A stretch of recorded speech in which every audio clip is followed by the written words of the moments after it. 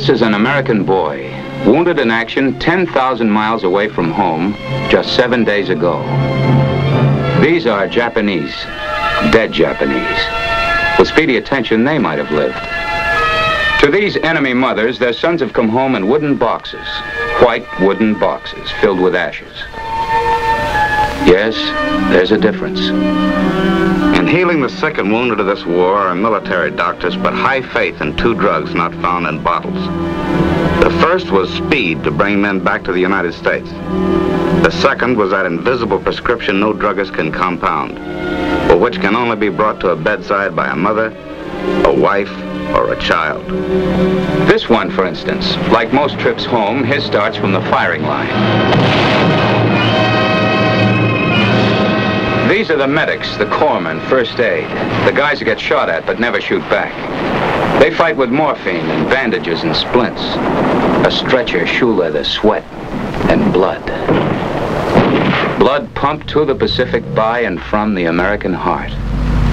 Remember when you gave that blood and came back to give it again and again? So this boy came back. Your blood bought his ticket. First stop back of firing line was Battalion Aid, where the doctors worked. Family doctors, specialists, surgeons. From Mayo's, Johns Hopkins. From home, town, and city. Who transferred their practice to Biak, to Borneo, to the islands of Japan. They set the fractures and sewed the seams. Offices open day and night. Diagnosis. Compound fracture of the tibia with multiple laceration. Surgical. Immediate. Treatment. Note the diagram for doctors on the journey home. No confusion possible. No mistakes permitted. Name and number, date of injury, and treatment. Each man got a scorecard he carried all the way to California. From the islands and the warships, beachheads, mountains. Halfway around the world for this boy, from the jungles of Burma to Bangor, Maine. In wartime medicine, distance was no longer a disease, nor time a poison. We found the cure. Air evacuation. Wherever the wounded lay in the field, there was always a doctor a short hop back. Wherever they felt that a plane could land, a plane did land, and we flew them out. By land and by sea, and back home by air. From China, Mindoro. From the islands of Japan itself, we shipped by air. Marked urgent priority, perishable, rush. Out of the smells and sweat of the battle, bound for a cool, clean land called home. Evacuation of our casualties by air was SOP in all theaters of war. SOP means Standard Operating Procedure. This was our airborne ambulance, the C-54 airplane, cruising at around 180, flying 3,000 miles non-stop if need be. We had over 1,000 C-54s crowding the Pacific airfields to fly the wounded home. No argosy of mercy like this was ever launched before or even dreamed of in the history of wars. This C-54 took off from Okinawa. Next stop, 7.5 hours south-southeast, the island of Guam. Change here for Kwajalein, Honolulu, San Francisco, and points east. Most of the men landing in this airplane from Okinawa were wounded in action from 12 to 20 hours ago. They had flown 1,900 miles non-stop over open ocean. Here, each case was reconsidered by the doctors. Questions asked and answers noted. Diagnoses double-checked. X-rays taken, special surgery, every GI got a bath, the full treatment. And here at Guam was raised the all-important question. Should these boys go home, or should they be treated here and then return to combat? Barrett's from Texas. Which was it, Texas or back with the Marines in the next task force? Anderson, Corporal John S., Dodge City, Kansas. Was it duty or Dodge City? The verdict was pronounced. A boy who could be well in 2 months, fully recovered and fit to join his outfit. Stayed here, got well, and joined it. Cases requiring 2 to 4 months' care were hospitalized in Honolulu. The rest, requiring more than 120 days of treatment, were evacuated to the zone of the interior. Zone of the interior? Where's that? Zone of the interior. Zone of the interior. Zone of the interior. That's Army talk for home. These boys got the green light. 24 hours or so after they landed, they were riding the forklift up into the plane. Inside, the litters stack up 4 high, each strapped and clamped as snug as an old brass bedstead. The C-54 will hold 28 men on litters. Though usually the payload includes some ambulatory cases, walking wounded. 2 pilots fly the airplane with the help of a navigator, radio man, and engineer. Medical personnel includes a highly trained technician and a guide, philosopher, and girlfriend, the flight nurse. So long to Guam. Kwajalein next, 1,800 miles. 8 hours more in the cool blue sky to a crescent set in an emerald sea. Since 1945, a gas stop, a place for lunch, and a pause for the doctor to make his rounds. An hour on the ground and they're off again. Another shot of the potent drug, speed. Speed to span 2,100 miles with a stop to refuel at Johnston Island, then Honolulu. Evening. The ocean world washed black by the tides of night. Up on the flight deck, the navigator worked on his charts. Mileage, airspeed, altitudes, wind. Hour by hour as the night wore on, checking the headings, keeping them true. In the cabin behind, the men relaxed, used to the sky after 2,600 miles. Sleep was the simplest trade with time, and some traded dreams, soon to come true. Back by the tail rode the ambulatories, drinking hot java and beating their gums, retelling the story of how they got hit, and wondering what it'd be like to be home.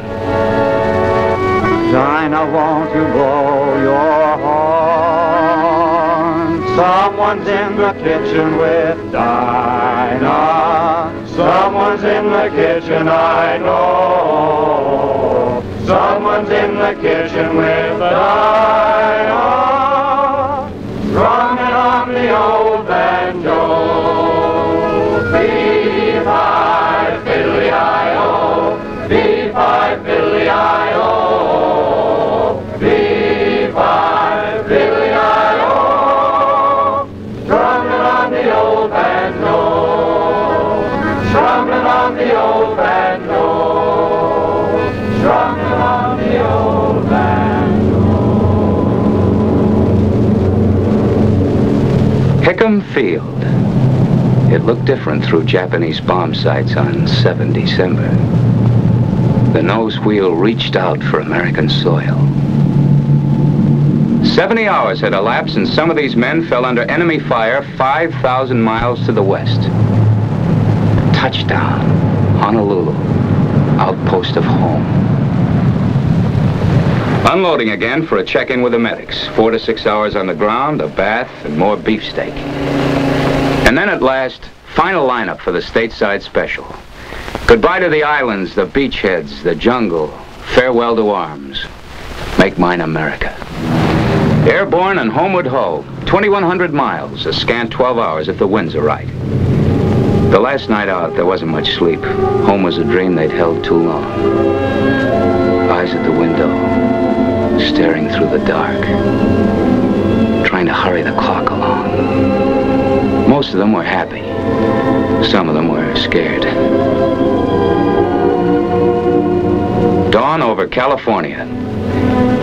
There she is, son. All yours. And yours.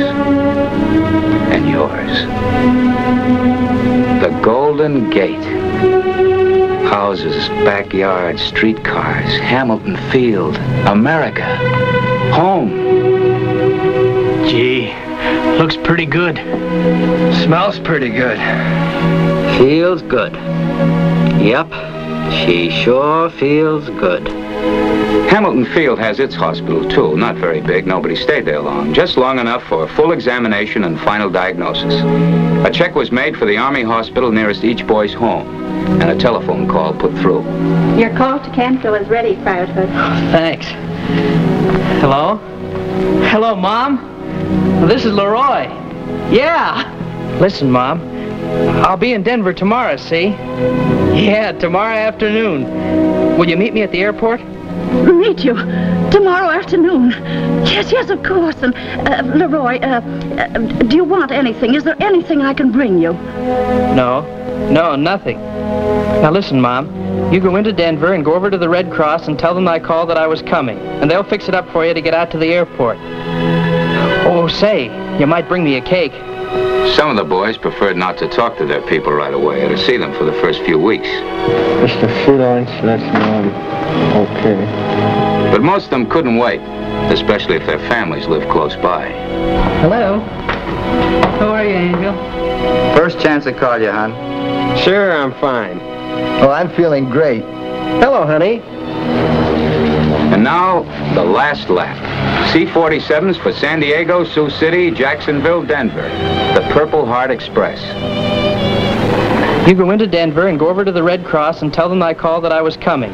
For Des Moines and Fargo, New Bedford, New York. And they'll fix it up for you to get out to the airport.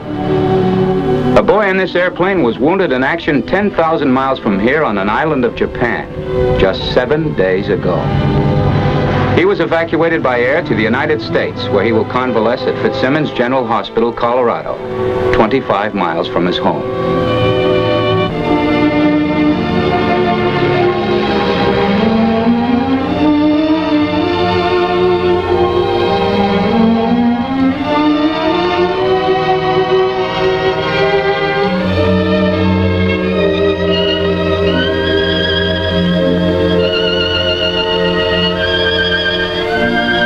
It is said that the war is over, that we won it.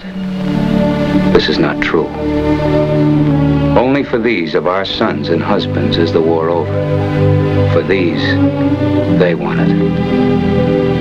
And these, the wounded, won it. There were over 700,000. It'll cost money to put them back in business, a lot of money. They're buying victory bonds. Won't you?